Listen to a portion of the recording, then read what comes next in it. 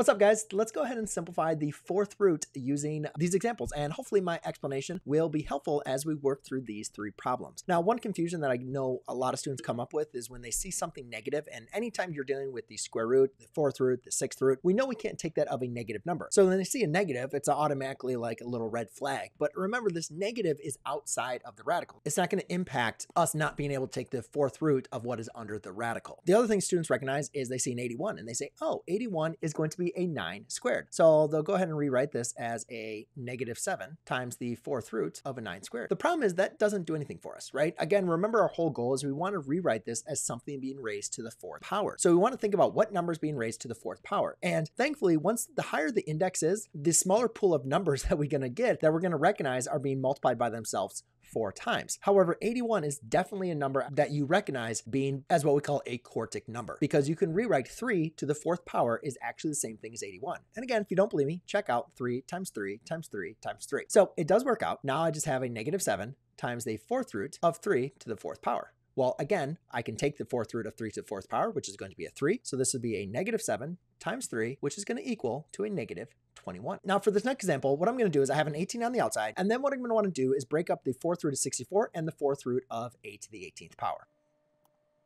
Okay, now remember 18 is just multiplying on the outside. Our goal here with the number is to find something being raised to the fourth power. Well, 3 to the fourth power is 81. So the only thing that can make sense would be 2 to the fourth power, but that's not going to equal 64. That actually equals a 16. However, 16 does divide into a 64, so I can go ahead and simplify that.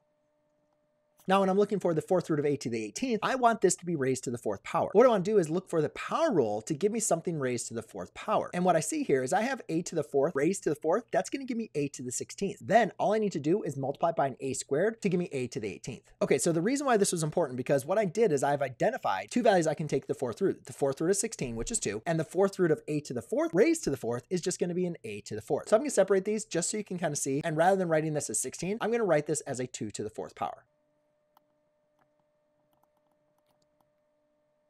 Okay, so now, again, we have 18 times the fourth root of 2 to the fourth times a to the fourth raised to the fourth. Now, I could separate this one more time, but hopefully you recognize I can take the fourth root of these separately. So therefore, I'll be left with a 18 times 2 times a to the fourth times the fourth root of 4a squared, which I cannot simplify because they're not raised to the fourth power. And then I can just go and simplify this. 18 times 2 is going to be a 36, a to the fourth times the fourth root of 4a squared. Now, sometimes you have a lot of moving parts like that example, or in this example, we can get confusing because what about when you have an expression, right? Do I distribute the 16 to the x minus 1? No, don't do that because that x minus 1 is being raised to the 16th power. What we want to do is get that expression being raised to the fourth power. All I'm going to simply do is rewrite 16 as a to the fourth raised to the fourth, because again, by the power rule, 4 times 4 is equal to 16. I can do the exact same thing here with this 16. That is going to be a 2 to the fourth power. Now you can see that I have 2 to the fourth power and an x minus 1 raised to the fourth power. So we can go ahead and take them just from here, or if you want to, just go ahead and have them separated. So 2 to the fourth times the fourth root of x minus 1 to the fourth power. Now again, remember the fourth root of something being raised to the fourth power is just going to be a 2. And here, even though these are both raised to the 4, we can only go ahead and take the inverse operation of the top expression. So therefore, that's going to leave me with an x minus 1 raised to the fourth power. Hopefully your teacher is not going to make you go ahead and expand that from there, and you can just leave your answer just like that. Hopefully this video was helpful for you. You can definitely go ahead and subscribe or give a thumbs up if you want more of this type of content. Comment down below if you have any questions, or take a look at the different examples I have for you down below, or in the next video I have for you here.